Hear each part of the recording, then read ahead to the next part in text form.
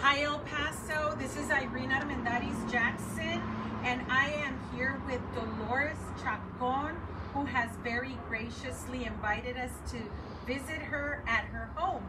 And this is a treat for me because you cannot get closer to the fence as you are getting here in her backyard. So this is Dolores Chacon. Thank you so much, Dolores, for allowing us to come into your home, into your beautiful backyard. And it is gorgeous. We'll give you a little tour in a little bit. And look us up because eventually we're going to have an event back here, right? Absolutely, absolutely. Yes.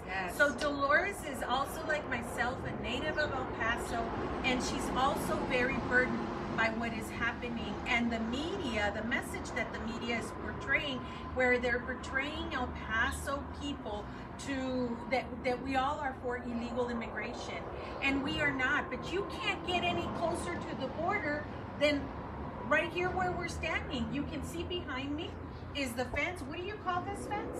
I personally, for myself, I call it my freedom fence.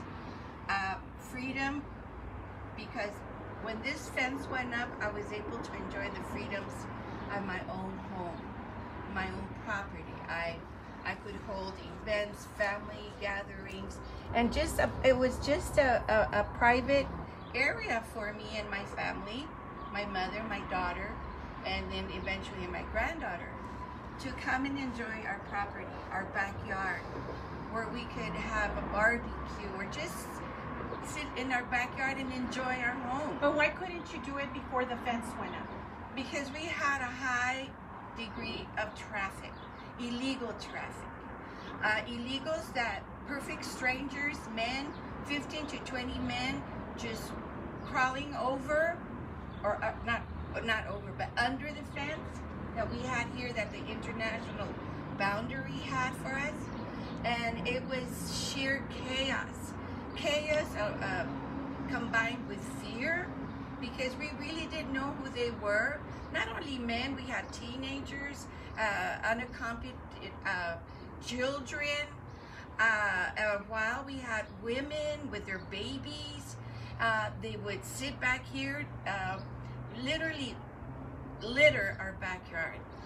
It was my responsibility to come back and clean whenever I could. When I saw perfect strangers coming in, I had to run inside my house. I was deprived of my freedoms because illegals were taking away my freedom of enjoying my home, enjoying my backyard.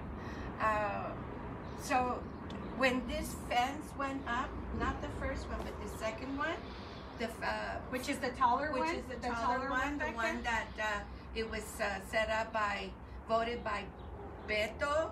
It was voted by Biden, Obama, and Hillary. But now it's not a good idea. But now it's not a good idea, which I think is just hypocrisy. Yes. Hypocrisy because they are feeding people the wrong message, and I think it's wrong. I think it's dangerous. I think they need to step up and protect the citizens yes. of this country, of this neighborhood. Okay, so I'm looking at you, Dolores, and you're very light-skinned. We're going to talk about that because I'm very morena. So no, everybody expects me to speak Spanish. Do you do it out of racist feelings against Latinos, especially Mexicans, because we're right here? What is it? Where were you born? I'm Native American. I have my lineage 35%. You are Native American? Yes, I am. You can't tell. You might not see, you might not understand, but I am. My family came to this country for the American dream, and they did it through hard work. You were sharing with us when we got here that your grandmother, were they the great grandmother, and they were the original owners of this property, and how it was a small place, yes. And then they would work and save, exactly. And then build, exactly. And then they would work and exactly. Save and build again. And so that is part of the American dream, Exactly. where if you work hard, you're able to acquire what you want to acquire. We have a government right now that not only at the local level, but the national level, where it's telling us that they know exactly what to do with your hard-earned money. And that's not part of the way that our country was established. Now, going back to the fence, you pointed out to us, and I hope that you can watch, you can see where there is an actual overlay. Let me come across real quick and kind of show. I'm gonna kind of skip up here, and it's right here. You can see fence over fence. Can you? I hope everybody can see that. There's fence over fence. It almost looks like a mismatch because there's a fence behind it and there's a fence in front of it. So why do they have that, Dolores? Why do we have that overlay? Well, when they were noticing that the National Guard at that time was working hand in hand with Border Patrol. And they would come alongside the fence, and when they would see gaps, they would sew them in and mash them in. But yet, it wouldn't stop them. It wouldn't stop them until I have several. Hold on, let's take a time out. The screen isn't. There's another one. What do you mean? It's not making you guys small again. It's like right on your shirt. Oh, okay. Hold on. Time out. We're trying to figure this out. Remember, we're amateurs.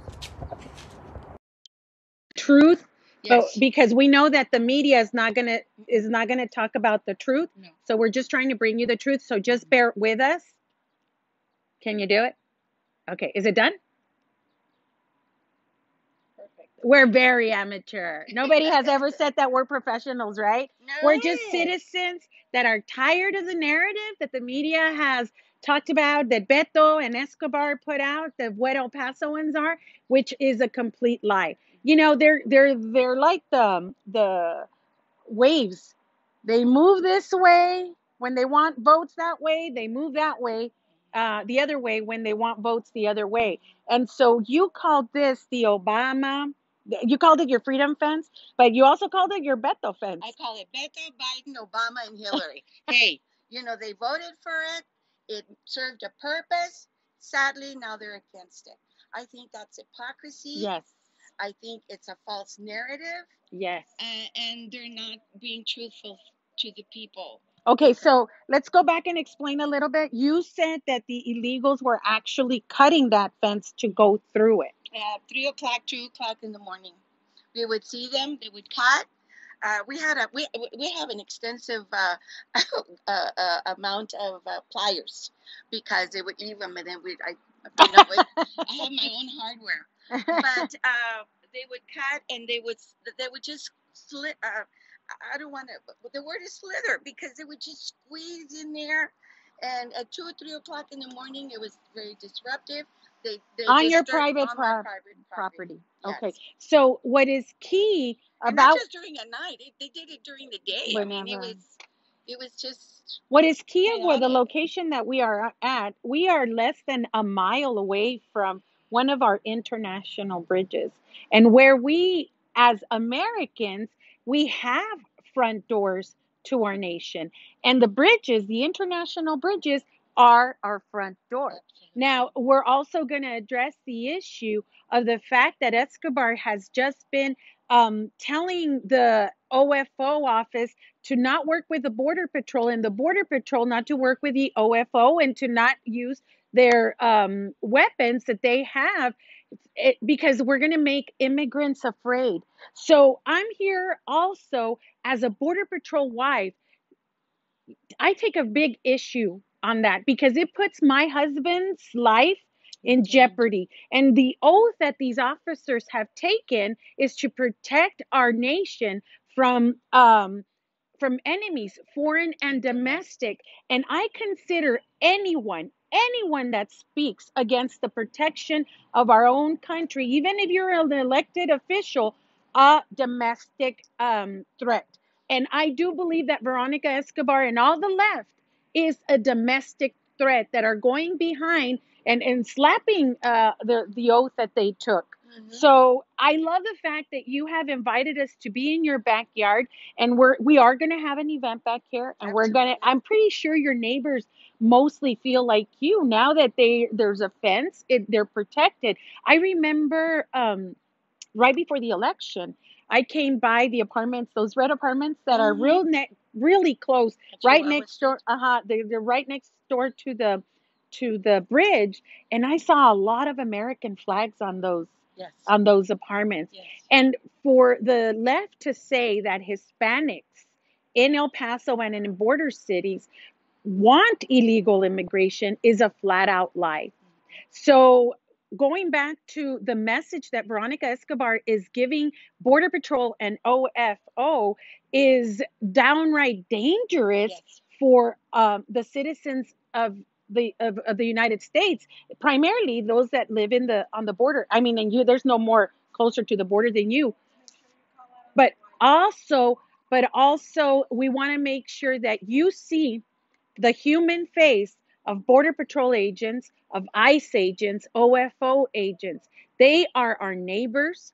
One of them is my husband.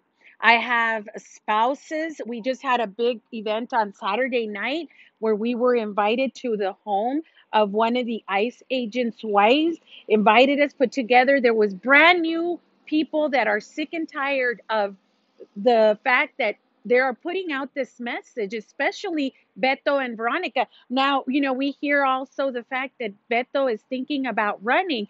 And to Texas, I say, what has he done for El Paso where he began his career? He has flip-flopped and not cared for the sake of a dollar in his pocket. And the same for Veronica Escobar. Not too long ago, we did a live right by her house, which Facebook actually took down because as we were filming, there was 3 illegals dropped off behind us. And when I was I mean, it was like we planned it, but we didn't plan it. And we were like, are you kidding me? Are you catching this? And we tried to have a conversation with them. And this is being done. They used to do it at night. Now they do it in the day. Why? Because they feel empowered by people like Veronica Escobar and Beto who have victimized them. What about the people like Dolores? What about the people like my husband, who is a Border Patrol agent, who has taken an oath to defend the United States citizens through the Constitution? Next time I'm in Washington, D.C., or maybe I'll do it here. Maybe we should give Veronica Escobar a copy of the Constitution. Absolutely. Because she needs to understand that she is going against everything that the Constitution stands for and the oath. Yes, ma'am. And so I want to take this opportunity to call on every Border Patrol spouse, ICE spouses, OFOs, and every law enforcement agency that feels that we do not have a voice. Please message me. It's important that everybody in the nation understands that we are not for illegal immigration. Why? There's so many facets, there's so many faces about illegal immigration that we don't talk about. We don't talk about the fact that when you come in here illegally, it is so much easier for you to be victimized by people that will take advantage of your legal status. And I see it all the time, and I've shared some of it with people. Veronica Escobar is a modern day slave trader, because opening the borders for illegal immigrants without being able to work, when they get hungry, what are they going to do, Dolores? Yeah. What are they? We're going to corner them into criminal activity. And who will be the victims? The ones that she swore to protect. It is so ironic. So what if you had a message that you were able to speak to the Biden administration directly? What would you want? What is the truth of an El Paso, right next to the border citizen? What is your message directly to them and to Veronica Escobar? Well, we didn't have the freedoms, and it's all about the freedoms, to be able to enjoy the freedoms that God has. Inalienable rights. Yes, exactly. And it's sad and it's tragic that they haven't lived what we have lived down here. And even if they have lived, they turn a blind eye to it. Well, exactly, because it's an injustice that they do for others. Exactly. You know, it's not. Yes. If we're so concerned with human rights and children's rights, the crying and wailing and crying of children Mm. in the winters Mm. when they want to cross over, and the hostility and meanness and aggression that those who are literally stealing their money, Mm-hmm. not taking an account of the welfare of them. Major The way human right violation. exactly. The, the coyotes disrespect the women. They scream at them. You've heard They it all. demean them. You've heard it all. Exactly. Yes, I have. And it's tragic. It's tragic to see and hear these children crying in the cold in the winters. Mm-hmm. And not just that, but when the first wave came in, Mm-hmm. the illegals would hit the fence and say, "Let me in, let me in, let me in." Yeah, it's an abuse either way. It's an abuse either way. We've empowered those that have completely stepped over our justice system. We did see a little bit of a relief during the Trump administration. Yes. And now, very quickly, he's been in office, 40 some years? 40 some days. And tragically, he has rolled back every protection that United States citizens and illegal immigrants also had. You know, when you provide an opportunity for that 10-year-old to be sent by their parents, and they scrape and they borrow and maybe even steal to send their 10-year-old little girl to the United States because of the opportunity that the Biden administration and that Escobar and Beto have opened for them. And you know, if this little girl is already in puberty, her parents will give her the pill, not for if she is raped, but for when she is raped. Because as you were talking about it, Dolores, these coyotes are ruthless. They don't care about human rights. You stand and grandstand on a human rights violations. What about the opportunities that you are creating by these atrocious Coyotes trampling? are 13-year-olds. They're teenagers. Not only that, I've seen the ones that the children, and yes, the children that they supposedly have, the unaccompanied minors, and they're 12 to 17-year-old young men, more young because men. they can't get prosecuted.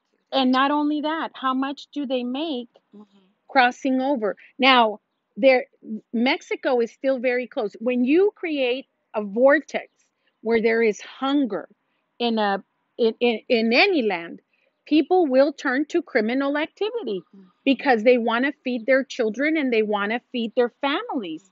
And so that's what we're creating by this. We are creating an opportunity for all these coyotes to charge these people money they don't have. Exactly. They do lose a lot of money. Like you said, back in their home, they literally sell their own properties and come here without any money, and they get caught. So they really lose everything. They lose. It's a big hardship. It really is, and it's not. I'm concerned for the safety and security of everybody. Exactly. Of everybody. Exactly. Not just the citizens of this wonderful, fabulous country, but also the welfare of those who are making this journey.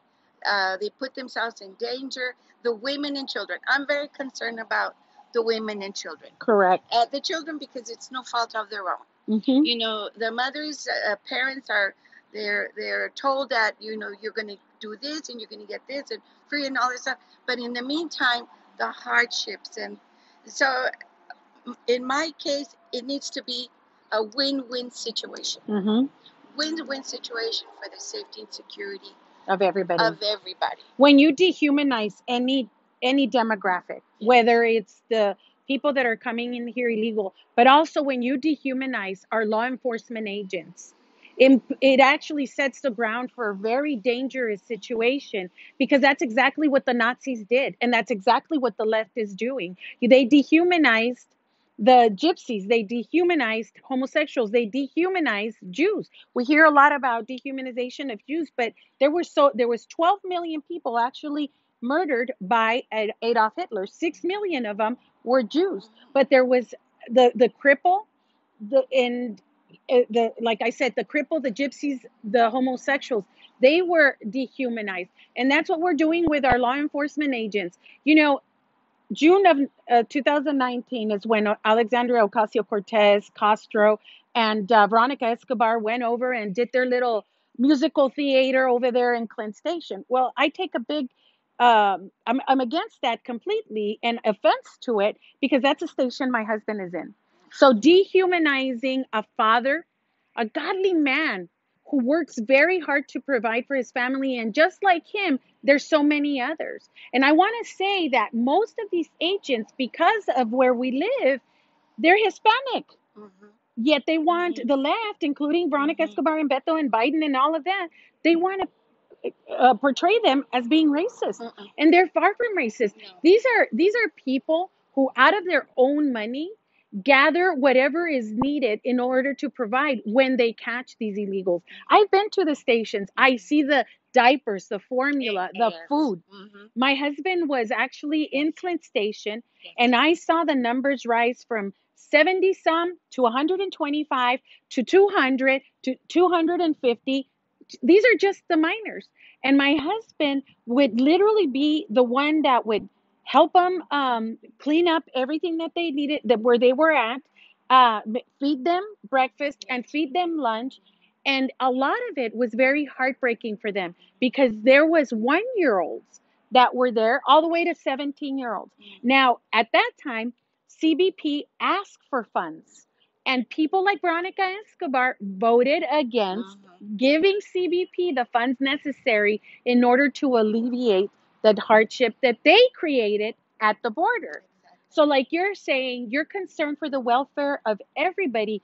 Most U.S. citizens are as well. And citizens in El Paso cannot be further than the truth than what people like Veronica Escobar, Biden, and Beto actually talk about. We have we have political people, not only here in El Paso, but within Texas, that claim to be experts on border security. And, you know, I want to take this time to call them out on both sides. On both sides. Have they come and visited with you? Have they come and knocked on your door and say, Dolores, is the wall really working? And give us your story. And when you ignore the people that are at the front lines, and that's what you are, Dolores, you alongside with all our border patrol and our law enforcement, you guys are at the front lines. And to not hear the truth actually allows us, like this pressure cooker, it's gonna blow up. People in the United States are gonna get sick and tired of the truth of their side not being told. Especially And that's why during we're this here. time, especially during this time, because as it is, the centers are low in money. They're low in supplies. You know, so what I understand, a lot of the Texas representatives alongside the southern part of Texas, now they're uprising, and they're not just conservatives. Exactly. So I'm glad that they see this. I'm glad that they see this, because here we are trying to follow the mandates, and you know, we can't abide by the laws, do that, and then here comes, oh, okay, it's okay, we're going to open it to 100%. The centers. Well, you know what? Which is it? Are you for them and against us? You know, so it's really it saddens me. You said something. You said something earlier when you were giving us a tour off camera. You said you felt like a prisoner in your own home, and that's why you call the wall your freedom wall. Yes. And that's really what I want to make sure that people get it, is that this wall, which was okay with the left when it was when they were supporting it, and now all of a sudden it's become a racial issue and things like that. That we understand that this is the face of those that pay our taxes. We are law-abiding citizens. What, I know you're retired. What did you retire from? I'm a teacher for 40 years at AOA Elementary School. So those of you that don't know where that elementary school is, it's right next to the fence. So That's you right. served your community Yes. all I'm around. very aware of the community. It's full of rich heritage and history, and we need to enhance it. We need to not maintain it. We need to enhance that culture. Exactly. That culture, to feel safe, to feel proud of who we are, where we come from. Those who stay have remained in the barrio, the colorful barrio. And I did leave, but I came back. I came back because I felt that I could give back To your community. to my community. And I try, I try to be hands on with it. But we need to, again, it's not you against me, I'm against you. No, I'm for the safety and security of everybody, because there is danger. There is danger. And there's danger because we don't know who they are. We don't know the backgrounds. I know there might be fine people. But that's why you have a front door. But that's why we have a front door. Mm-hmm. I mean, unless you're willing to bring in a perfect stranger into your backyard, No. I say, well, good Go for ahead. you. Yeah, go ahead. Go ahead. Go ahead. But I haven't found a volunteer for it. What? Beto and Veronica?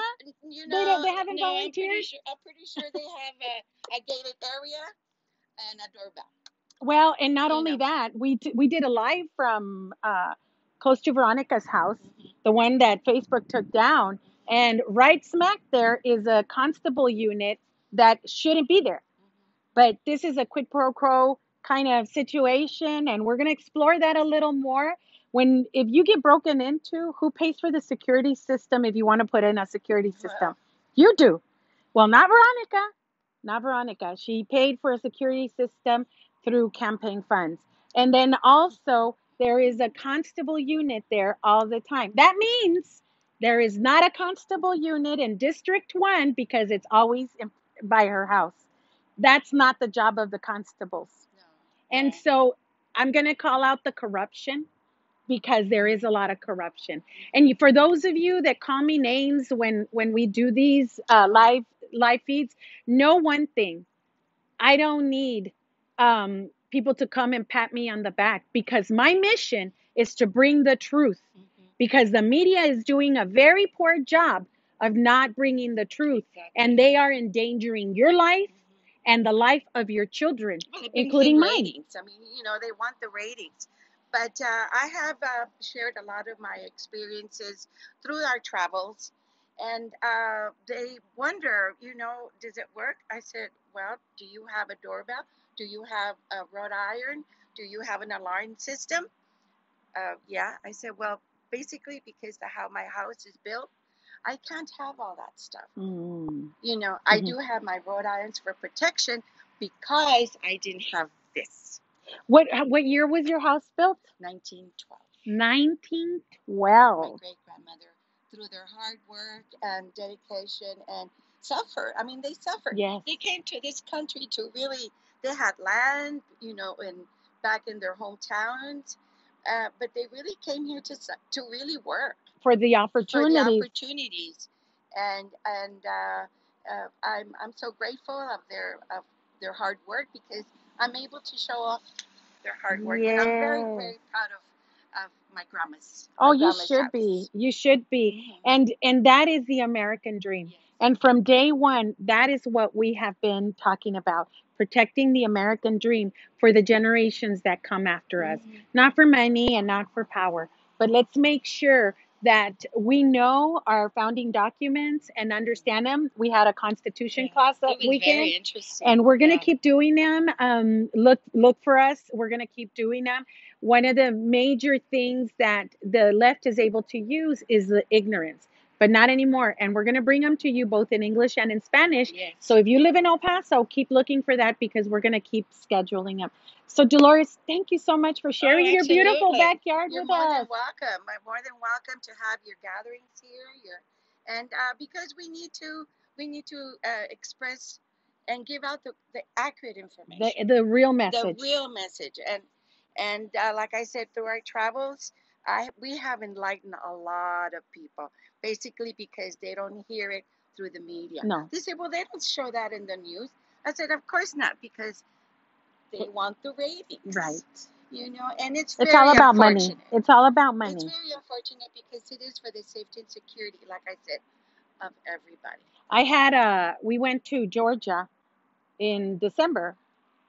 It was 3 women. 2 of them had their teenage daughters from El Paso. We went block walking for Kelly Loeffler and for Purdue. And one of the Republican men, first of all, started yelling at me, "How dare I support Trump?" Which that wasn't what I was there for. I was there to support Loeffler and Purdue.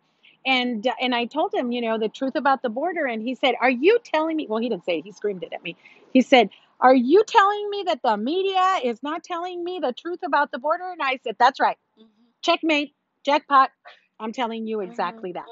And so I understand when you say when you go outside of El Paso that you talk to people about the truth about the border, and that is key because yes, our media, and this is a call out to the media. When will you stand on the side of righteousness? When will you stand on the side of truth? We don't want you to go away, but we want you to report the truth. And the truth about the border is that the citizens in the border are in dire straits if you keep allowing lawlessness to prevail. And it comes from our own pockets. It comes from our hard work. I want to make sure that if you're watching this, that you share it because you know that the media is not going to show this. And this is Border Talk 101. Border Talk 101. You can't get any closer to the border than this. And you can't get it from, I don't, no pun intended, from the horse's mouth and more than Dolores because she has lived it. Yes. We have lived it here. I lived it before and after. Correct. And after. And like I said, we've had property damage. Not just that, but we've had scares. When you're facing a perfect strangers, they're men. You're kind of you freeze and you go, okay. So it happened when I was with my daughter. My daughter was very young. The motherness, Oh, the yes. lioness kicked in, and I just confronted them, and I said, I said, you better leave. We shouldn't have to do that.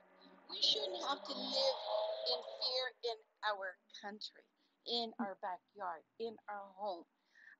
We shouldn't. No, we shouldn't. We shouldn't have that. That's not part of the PTSD, American dream. because we shouldn't. What's right is right, what's we wrong should is wrong. live free, and I'm afraid, and let me tell you, it was a big difference.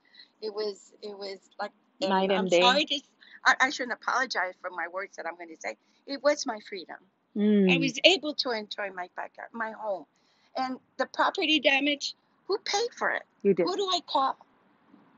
You can call Veronica Escobar if you like. Yeah, right. You'll get an email. Thank you for calling. Sending us an email. And I found it very disheartening because they say, "Well, move." Ooh. And sadly to say, it was a family member. "Well, move," and I said, "Why should I move? Would you move? Would you expect for your country or your city to protect you?" That's their job. That's your home. That's what the Constitution says, for the tranquility of its citizens. Exactly. So, it is disheartening when you hear people say, "Well, why are you there? Why are you still living there?" And I think it's very demeaning on their part. Well, it's your choice. And it's basically, you're not better than I am, and I'm not better than you. No. The thing is, it's kindness and tolerance and respect. Respect my freedom. I respect your freedom. Exactly. But nobody was respecting my freedom. Well, and even now, Now it's not respecting your safety Yeah. by allowing people to come in illegally into our country. Not knowing who they are. Well, and not you know. and they come, and I will, if it hurts you, I'm so sorry. But the reality is they get tested, and we are looking at diseases that we haven't seen in a long time. And why dehumanizing our border patrol agents? Those border patrol agents that deal with them one on one and are now exposed to COVID. They are now exposed to, even before COVID, the mumps, the measles. Guess what they do? They go home and they take it to their families. Where's the outcry there? Where is the outcry there?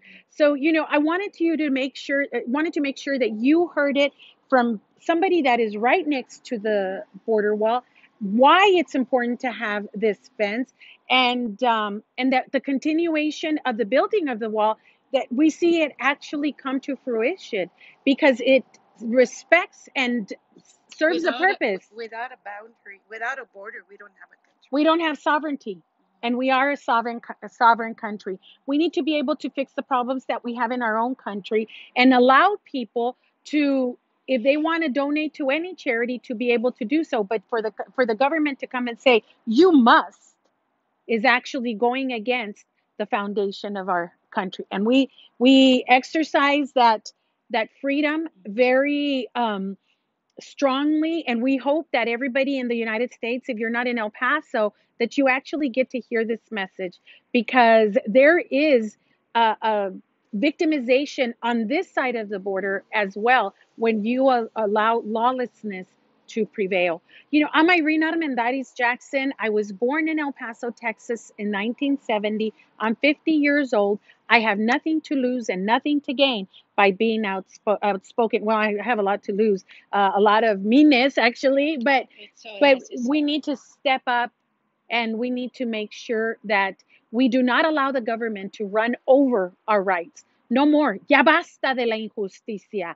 Ya basta de los medios de comunicación ignorando a los ciudadanos de El Paso. We have rights as citizens of the United States, as taxpayers. Maybe we should pull all our taxes. Yeah, they would come after you then for sure, for sure. So please follow me, Armendaris for El Paso. I'm on Twitter, Armendaris DIS16, Armendaris DIS16. Let's make sure that we unite in the message, and especially if you're in El Paso, please message me. Again, if you are a Border Patrol spouse, if you are an ICE spouse, if you're an OFO spouse, I really want to hear from you. We want to make sure that our voice is heard and we do not lose sight of what is important, and that's preserving the freedoms that this country gives us through the American dream. And those that are at the front lines, our Border Patrol, our ICE, our customs, that the world knows, the nation knows that you are doing a great job. And if you voted for Biden and you're part of these organizations, you're part of the problem. You're part of the problem if you voted for Biden. You're part of the problem if you voted for Escobar. Any law enforcement should not be voting for these people because they come against what we stand for. Most of the people that are with me are actually law enforcement spouses, and that's why they are so willing. Every time they walk out the door, You don't know if they're going to make it back home. So El Paso, Texas, United States of America, this is Irene Armendariz Jackson coming to you from the Freedom Wall in Dolores Chacon's backyard, from El Paso and for El Paso. God bless you, El Paso.